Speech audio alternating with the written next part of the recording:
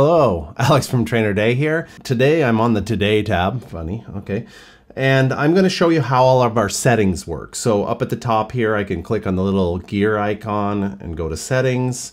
We've got sports cycling. I'm not gonna explain too much here. You know, the bottom one is Concept 2, the middle one is a Vasa Trainer, but most people are gonna use cycling here. Then you can enter your cycling FTP. You can add devices from here, but you can also do them from the workout screen. So you can see, add devices there. I can enable Apple Health on Apple devices, or your rider weight. It'll take your weight and automatically update it. It will also allow you to use your heart rate. Okay, so then we've got our language, right? We can select which language we want to use. You've got some, you know, your rider weight and bike weight here. You've got connections, so you can add your different connections, you know, Strava and interesting places. So if you add interesting places, it will put a map on your when you Strava data, so it'll just take a random map. The one thing is that map, depending on interesting places is pretty flat, but it will generally match your power to the slope on the route, and so it will change the speed and distance a little bit, but not much. Because it's flat, it won't change much. We've also got workout of the day under Training Peaks, and so workout of the day allows your calendar or the workout that you have inside of Training Peaks to actually show up on our Today tab and on our Plan tab under the workouts on the Plan tab. So you'll see your Training Peaks calendar inside of our app. Now, you only get one calendar source at a time. So you can either use our calendar, you can use the Training Peaks calendar, or you can use the Intervals ICU calendar inside of our app for deciding which workout, you know, will show up today. Then Garmin, we've got a bunch of features here. A lot of this is actually, the Garmin functionality is more about sending workouts, planned workouts that you plan to do to Garmin. Garmin doesn't allow new partners like ourselves to actually send a completed workout there. So you can see here we say if you want to send a completed activity or a completed workout to Garmin, you need to use a third-party service like RunGap, or there's others. Intervals ICU, again, it's got a workout of the day feature if you want to use their calendar. Dropbox, you can send, you know, you can automatically have your completed activity go to Dropbox, and Google Calendar. If you just want to see what you're doing inside your Google Calendar, you can send it there, and also you can send planned workouts to Wahoo as well. So those are all premium features there. All of those connections are all premium. And other options, we're considering making Strava a free option, but I don't know. It will probably happen. Let's see. So then we go into other options, and we can see enable auto extend cooldown. So auto extend cooldown, if I turn that on, while I'm pedaling and I get to the end of the workout, it will just, whatever the intensity is at that time when it auto extends, I think it's about 5 minutes before the end of the workout, or I can't remember exactly, but it will auto extend, and whatever your intensity is at that time, it will automatically just extend it. And then you can insert some additional, intervals, or you can actually merge workouts, or you can do all kinds of stuff. But this kind of just gives you freedom to train as long as you want, and you just stop when you're ready to stop, right? So it's nice. So power smoothing smooths out your line on the chart while you're training. So some devices output very messy power data, and other ones output cleaner data. So this will clean it up. Power match is if you are using external pedals or a crank arm power meter or some secondary power meter to your trainer's power meter, meaning you have a smart trainer and you have extra power pedals or extra power source.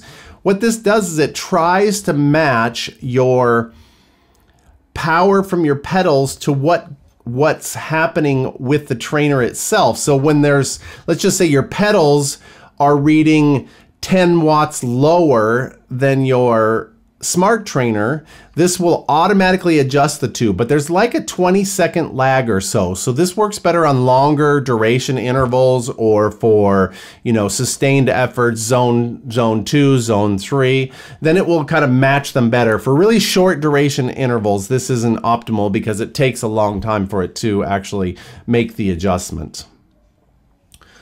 But anyway, most of our users are quite happy with it. Someday we should make it work better for short intervals, but that's definitely more complicated. So double-sided power meters. So some people are using a pedal, and those pedals only output half the amount of power. If you have two pedals, we only read one of them. So if we're reading one of your pedals and they both have a power meter, for example, and then we're going to show half the power. So doubling this will get your power on track. I'll turn off all of these for now. Quick start tab on open. So we've got a unique feature that you can just start pedaling. So if you do this, you open our app, it will automatically start on quick start, and you can just start pedaling. So you just open our app, start pedaling, and that's it. You're instantly going. You're going within like 3 seconds or something. You're starting your workout. And then at that point in time, you start warming up. Then you start browsing around inside of our app. You can look for a workout. You can, you know, take your planned workout and you can merge it in. So you don't have to sit around and fool around and look for something while you're not pedaling. You can actually start recording immediately and then look for what you want to do. And it will just merge the two, what you've done with the new workout that you insert. Now, if you insert something and it goes towards the end and you've got this long, you know, part, then you just press the skip button. I'll just show you that real quick. So let's just say we're starting here.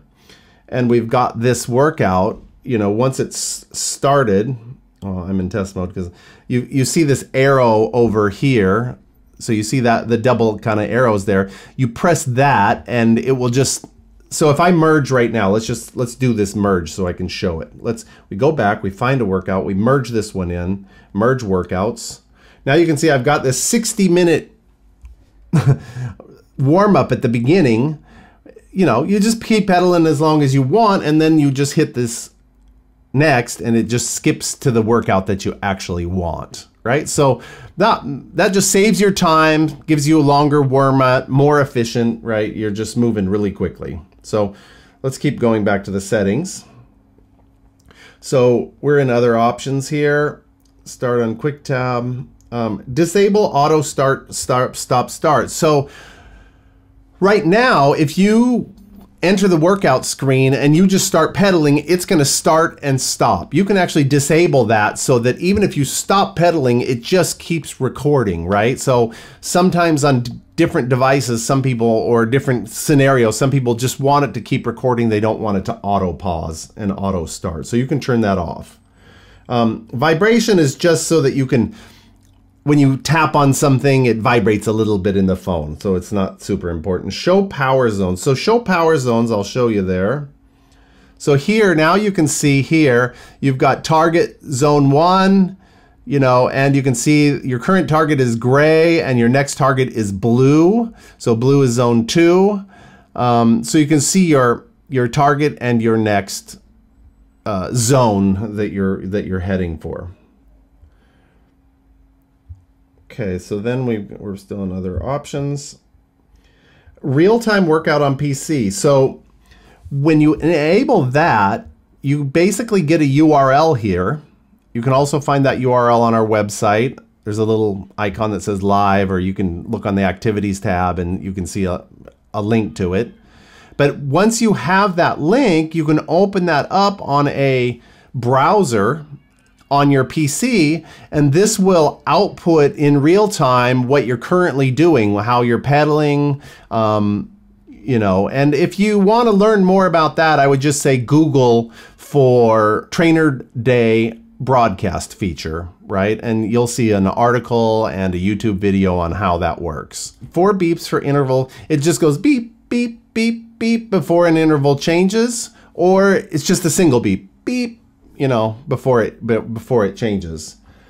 I don't really like those beeps, so I prefer to have, or let's just say I don't like a lot of beeps, so I prefer to turn that off, but different people have different preferences.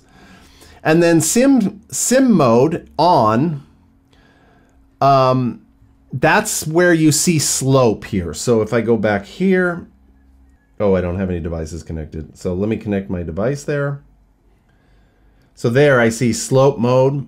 So here you see this slope mode, and slope mode has a % here, and you can press up and it goes up in degrees of slopeness or of steepness. If you turn that off, go to other options. If I turn off sim slope mode there, and I go back to that workout, and now it says resist here. So here you can see it says resist. So that's resistance mode. And resistance mode is % of your trainer's maximum resistance. So if the maximum resistance, well, the maximum resistance on your trainer is going to be 100%, but let's just say the maximum power that your trainer can handle is 1,000 watts, then 50% is going to be, you know, half of that resistance, so should be 500 watts or whatever. So resistance is % of the whole amount that your trainer can resist. The amount of power is not the perfect word for this, you know, because it's really based on torque, but I won't get into that. But generally, resistance mode is % of maximum amount, and slope is the slope degrees of a hill. We tend to like slope mode better. It's more common for people to use slope mode.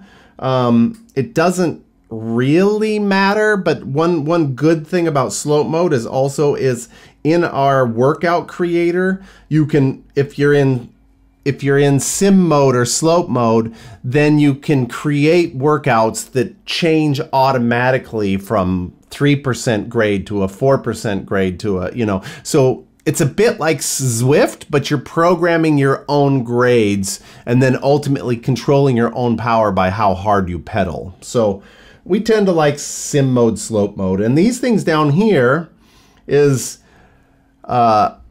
threshold HR and app scaling. We'll be removing this soon, but it's here now. This sets the heart rate scale on the side. We're going to change it to a fixed scale. It's going to be simpler. And we don't really use threshold HR except for something what we call H.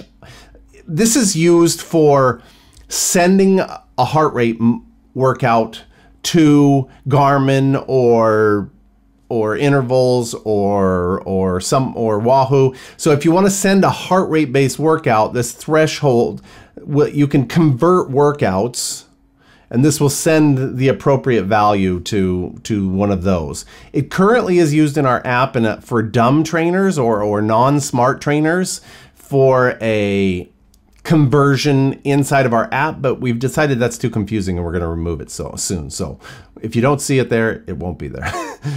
Increase, ERG increase. This is, you know, 5% increase every time you click the ERG increase button. So let's go back here. I'm on ERG. I click this and you can see it just went up from 100% down here to 105%. So you can change how much that goes up or down in these settings. And the same with the other ones. The same with, you know, the % of HR increase, the % of slope increase, the % of resistance increase. And this is always kind of useful to know which version you're on. I'm on 5.01, you can see. I'm going to show one other advanced feature here, which is this plus with a little lock button. If you hold this lock button, it actually unlocks it. And now you can see that you have different modes here. And it explains it to some degree here, but I'll explain it a little bit more. So favorite interval allows you to, you know, set a target. Let's just say current target and lock. So if you have current, target, and lock, and you say insert interval, then every time you press the plus button, it's locked again. And you press the plus button and it will automatically just insert whatever you're currently on. If you're currently on, you know, 300 watts and you press it, it's going to insert 300 watts. And it's going to do that for 15 seconds because I've got 15 seconds here. So it's going to set 15, it's going to automatically insert 15 seconds. If you don't want to use current and lock, you've got more features here that you can automatically insert an interval if you want. You can insert a specific interval if you want to. When every time you click that, you want to insert.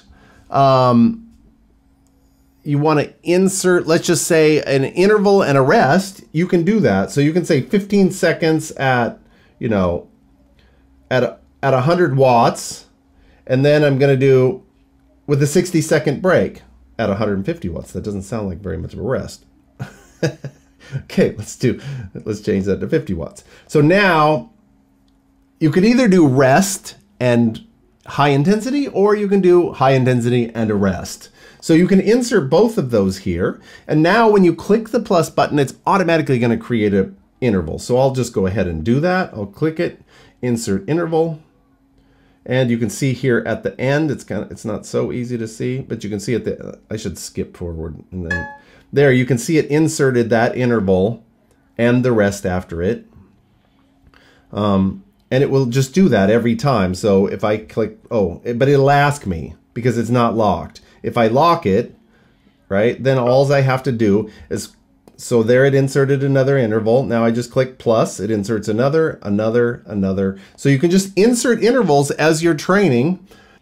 This is kind of the favorite interval feature, but you also can just use last interval. And so it will, for last interval, I know this is complicated, but that's fine. For last interval, if you say, let's just say you are training, and let me just get out of here for a second. Let's just say I've got these intervals you see down here, right? So you can see I had a 100 watts and I have a 50 watts. And that's the last interval I just did, or I'm doing.